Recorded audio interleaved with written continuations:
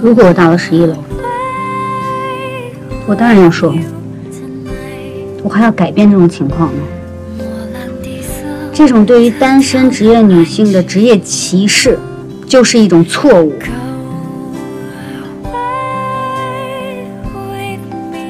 那到时候我可会监督你。你什么意思？我有一个解决方案，能够让你摆脱目前所有的困境，一个完美的解决方案。我们结婚吧。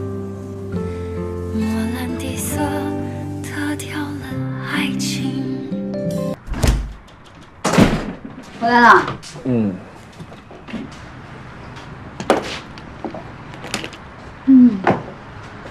顺利吗？顺利。你呢？可控。好。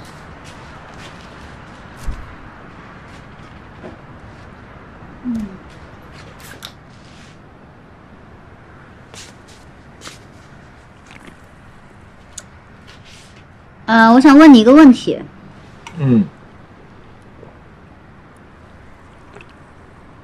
你是不是喜欢我呀？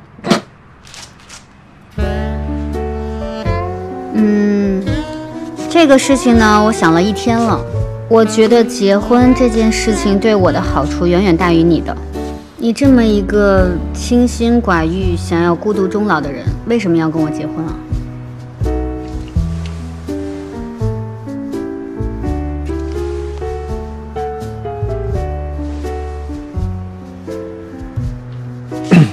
当然有好处了。跟你结婚，我一共有3个理由。第一，我没有管理好我的家庭，尤其是我妈对你的工作造成了极大的影响，所以我要弥补这个失误。接受。第二，跟你结婚，我妈就会彻底消除各种奇思幻想，而且你是目前唯一一个能压得住我妈的女人。谢谢。第三，我和蔡生都挺喜欢这个家的，也不想再搬了。所以肯定不是喜欢上我了。肯定不是。口说无凭。落纸为证。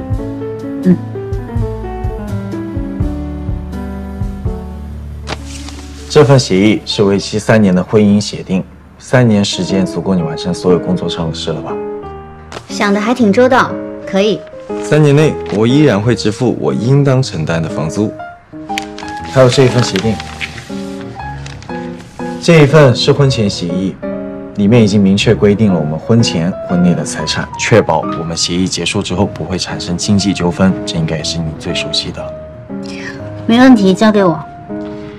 还有，关于结婚这件事情，我想尽可能的缩小的范围，还有减少开支。我们的婚礼能免则免，你觉得呢？不能同意更多。我上网查了，去民政局登记只需要户口本和身份证就可以了。户口本现在在我妈那儿，但拿出来应该不成问题。你呢？我妈现在肯定会像保护眼睛一样保护那个本子，但是我觉得可控。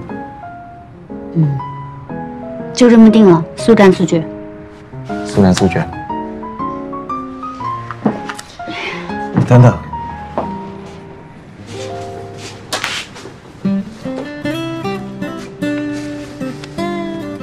不要谢。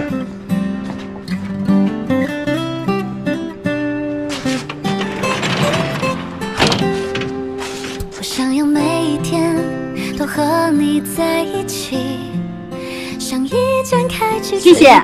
每一天更新的小甜剧，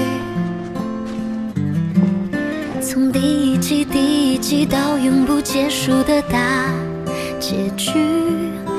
我想要每一集有个甜甜的你，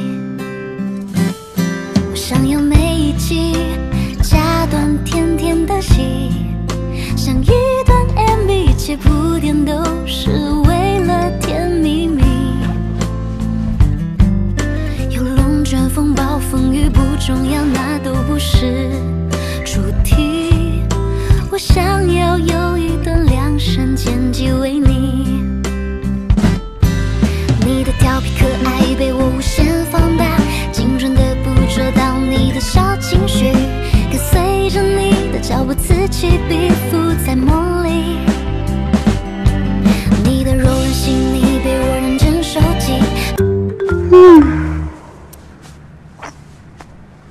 这是造了什么孽？为什么所有人都要跟我作对啊？我就是想简简单单的领个证、结个婚、升个职。怎么这么难？11层是西天吗？我是去取经吗？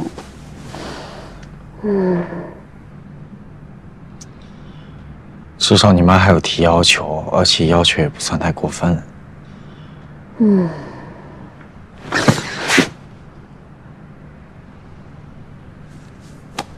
张华哥哥，你能不能先勉为其难的跟我去一趟我们家？不管我妈那边呢提出什么要求，你就先假装答应了。咱俩把结婚证领了，领证以后，婚礼的事儿再说。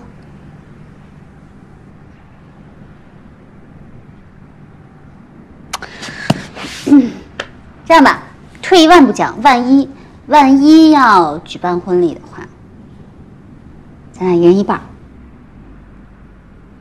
好，我全出了，全包了。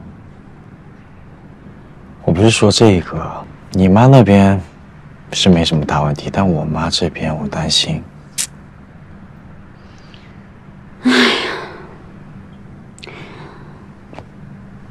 这样吧，咱们先从容易的来，先把我妈妈这边搞定，你们家那边慢慢来。可以。你什么时候有空？我都可以啊。爽快。我发个东西给你。